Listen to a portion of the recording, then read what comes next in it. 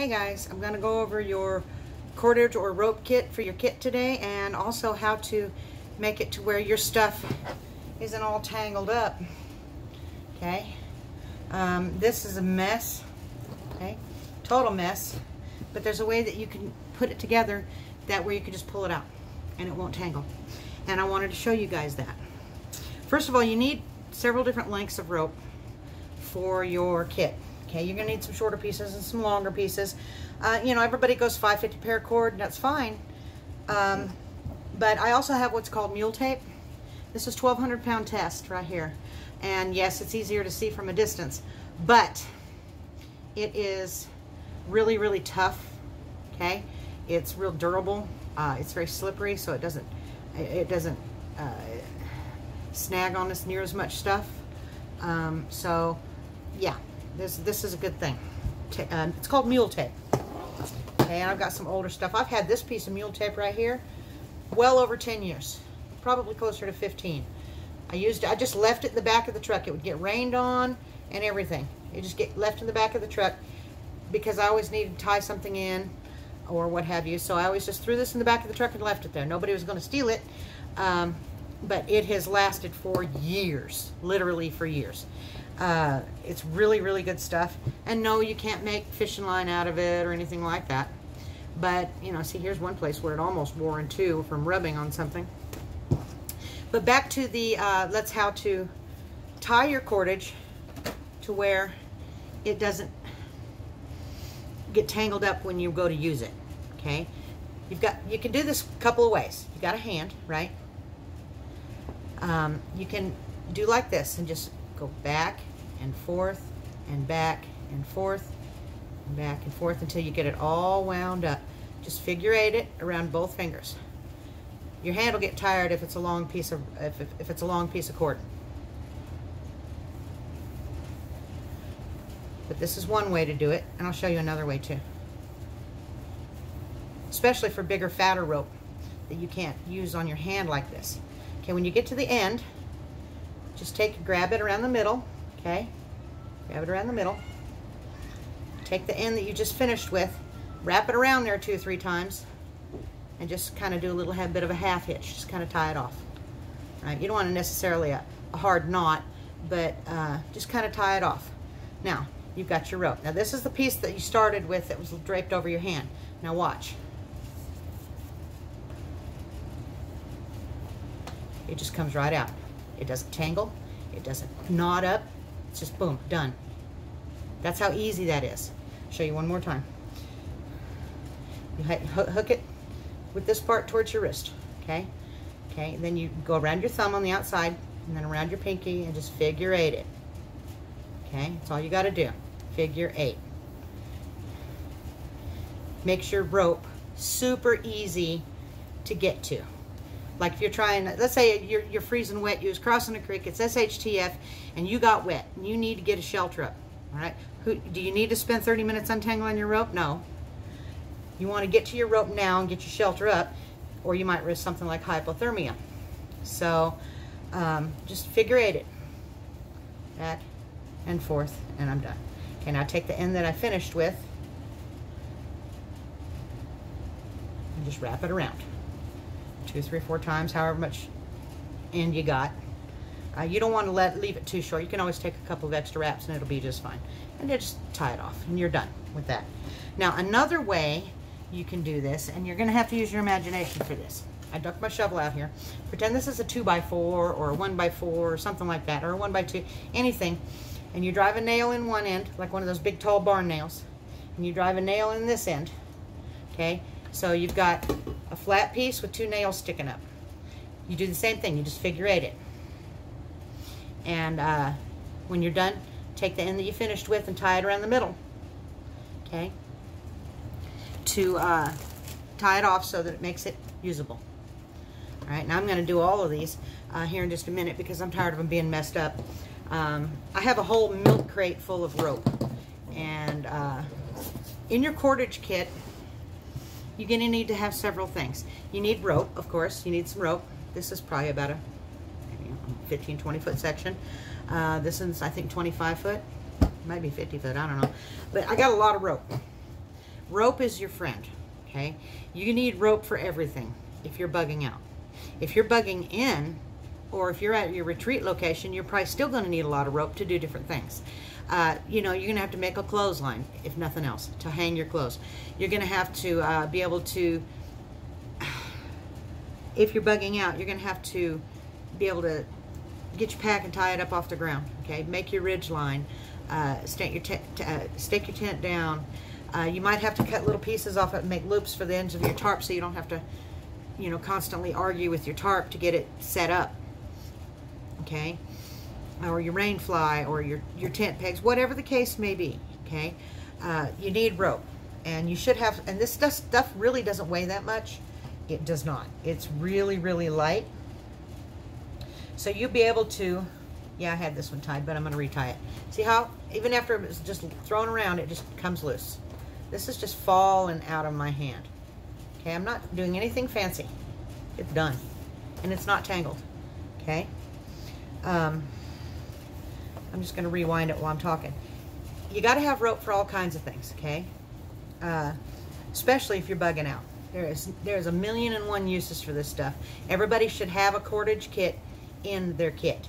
Okay, and in your cordage kit, I suggest you put some bank line, tarred bank line. I don't know, I got the stuff from Walmart. I don't know if it's near as good as the other stuff. I do know that David Canterbury sells it on his website, and he's not super pricey. So, but some, I think it's 36, number 36 bank line. I think that's what he said it was, number 36 bank line. But anyway, you can make trot lines, all right, so that you can fish. You want things like that to work for you when you're doing other things, okay? So you set out fishing lines and you walk away from them and go do something else. And that way it works for you when you're not having to sit there and babysit it. Because, you know, that's one way to procure food. God, I can't talk today, can I? You might want to consider couple of bungee cords, okay? I got these at Harbor Freight. They're cheap. Now keep in mind, this elastic will go bad after a while, and pretty soon it won't be any good. You'll still have the hook though, and the hook can be used for different things. In your kit, you probably wouldn't be a bad idea to have a couple of S hooks, okay? Now this one's covered in like a rubberized coating. They've got stainless steel ones. Okay, you can get stainless steel ones or coated ones, whatever you want. You could paint them if you don't want them to be visible very far. You know, the stainless steel one might be a little shiny. Blue is easier to pick up in the woods. You know, you can see it farther. Dark blue not near as bad, but you might want to consider something like some S hooks to go in with your cordage. Remember I showed you those cord lock things that paracord goes into, and then you can pull it tight on your ridge line. That does not mean that you shouldn't learn how to tie knots, okay? You should learn how to tie all different types of knots so that you will be able to do this without gadgets. But I use the gadgets because they're easier. I know how to tie the knots, but I'd rather just get it done. So I use the gadgets. You know, have a bunch of little short pieces. Okay, this is just little cotton stuff. You can use this for tinder if you wanted. You can use it to tie something onto your pack. You can use it for just about anything, okay? Anything at all that might make your life easier in a bug out situation. What else?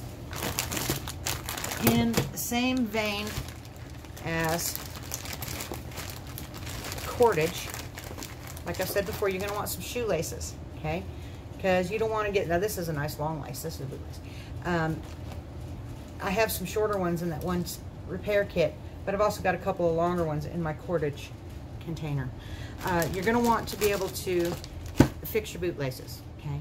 These are super cheap. They can also be used for other things if you got brand new boot laces on your boots, okay? Another thing that you may not think of as far as cordage, but this could save your life, is, let's say, hypothetically, you are going to go run a little trap line. You're going to put out 15 snares for squirrels, okay?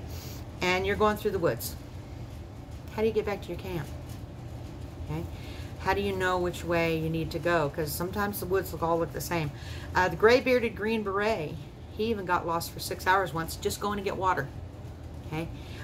Lost his way back. Couldn't find his way back for 6 hours to his camp.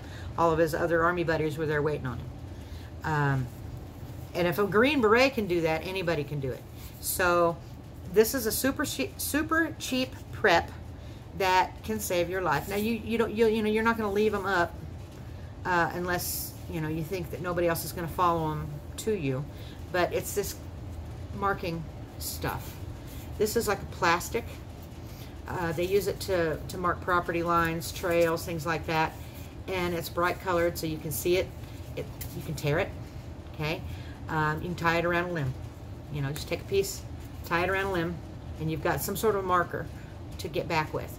Let's say you go run your trap line and you've gathered them all up. Gather these up too, because they can reuse them. Just don't tie them so tight you can't get them off. Okay. This is like safety tape or whatever it's called. It's made by Presco, P-R-E-S-C-O. They carry it at Home Depot, Lowe's, places like that. This is a good thing to have in your kit. Now I've got this, pretty full roll. I'm going to actually take some of it off. I'm not going to have quite this much in there. I just pulled this out because I happened to see it and I thought, aha, you guys need to know about this. So, have some trail marking tape. Okay, you can take and wrap it around a thimble or a pencil or anything like that, and just take a little piece of tape, like a piece of Scotch tape, and put it over the top of it so it doesn't unroll in your pack. Okay. So you're going to need to have something where you for sure won't get lost, because everybody says, oh, I won't get lost. Really? If a Green Beret can get lost, I can get lost. And if he can get lost, and he's a pretty sharp dude, you can get lost. Now, let's go a little bit into the being lost part. I know it's not part of the cordage kit, but since it's here, I might as well mention it.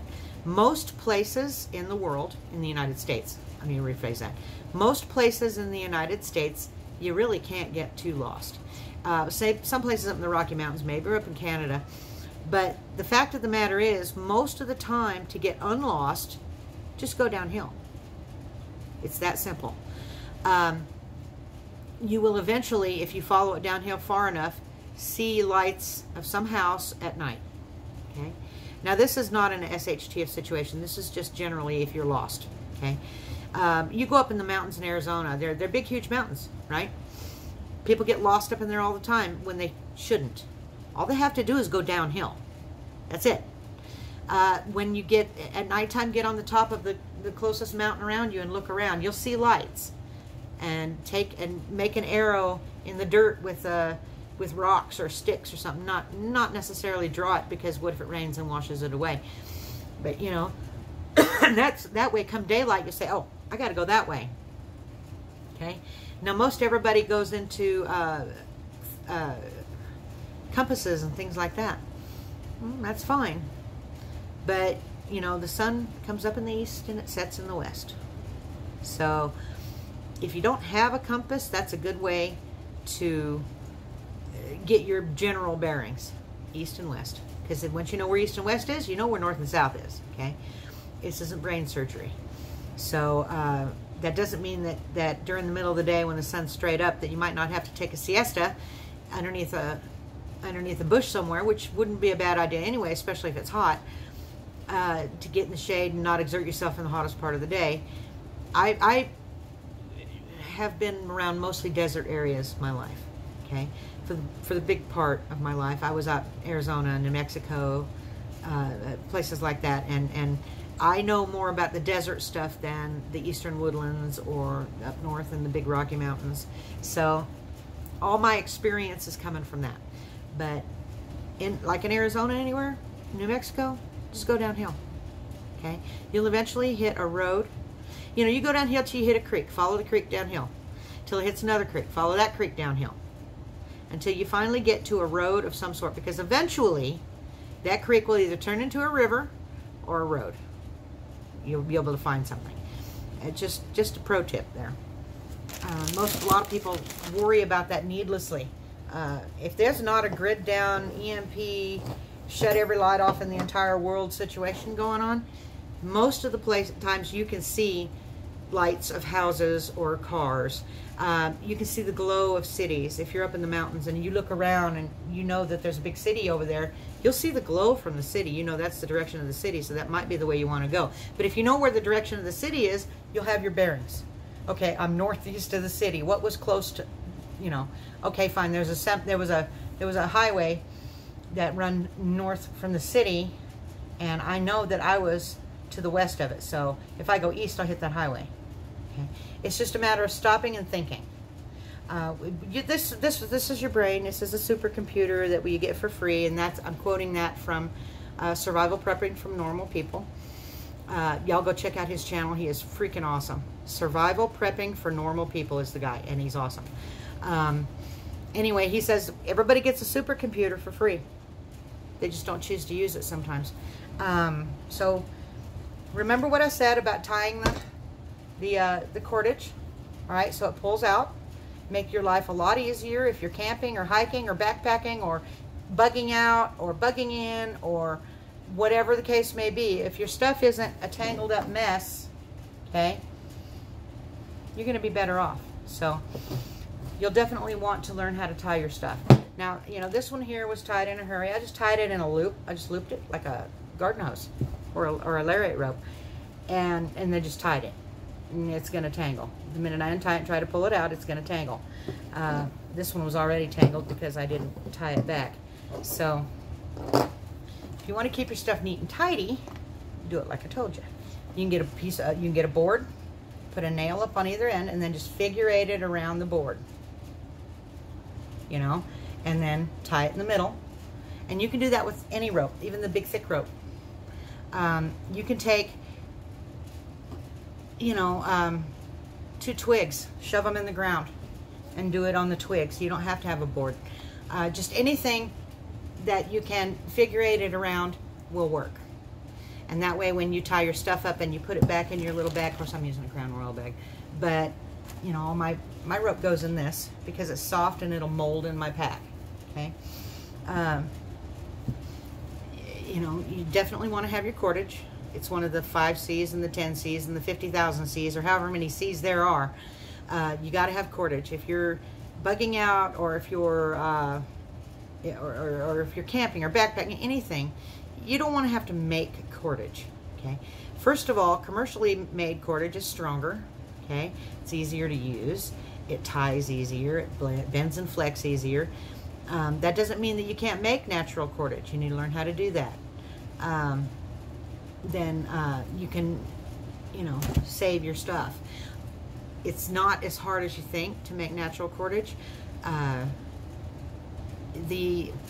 saw a video the other day because everybody was like the double reverse wrap thingy and whatnot. Well, that's fine, but there's a faster way to do it, okay? And I saw it done. It was, she was making sandals. She was a Native American making sandals, okay? And anyway, what she did is she took the strands of whatever fiber plant she got it out of, which I think was the narrow-leaf agave, and she just did a quick little fast just to hold them, okay? She laid them on her leg. It's hard to show. She laid them on her leg, like that. Say these are bundles of strands, okay? She laid them on her leg. I have to do this on my tummy, see? And she rolled them, and then she let this go. See how that just wound up into rope, okay? Might take a little practice to get this done, but she just laid them separate out from each other, and they roll the same way. And she just rolled them and rolled them, and then she'd let go the one end, and it would make rope. Then she would take it back up, and she would roll it, and then let it go, and it made rope. See how nice that is? Easy, easy, easy to make rope. But in an SHTF situation, you may not want to mess with this right away. So have some commercially made cordage with you. You can make rope later if you want. It's not too tough. When I get out to start my camping, when I get a vehicle, I'll actually make some for you, okay? And I'll show you how it's done. This was just a quick down and dirty. You just take it, like pretend this is a bunch of little fine strands. Wool, hair, fine strands off of a plant, flax plant, whatever. Just, you know, all those, anything that has a fiber in it can be made into cordage. Now some cordage is better than others, but you can make cordage really easy. You just have to work smarter, not harder. Okay, sitting here and doing this, and then twisting it, and doing that, and then moving it, and doing that, and then doing that. Yeah, it'll make it, you can make cordage that way, okay? Absolutely, you can make cordage that way. But that's not necessarily the easiest way to make cordage. So, you saw how easy it was for me to get a nice twist. Oop.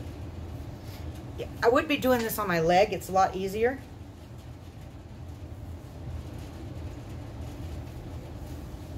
Whoops, I didn't separate them. You have to separate them. And then you get the twist. Okay?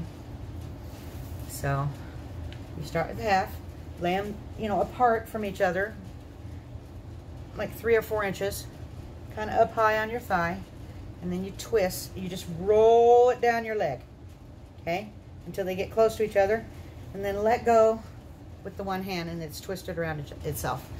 So, it take a little practice to do that, but it's not that hard to learn.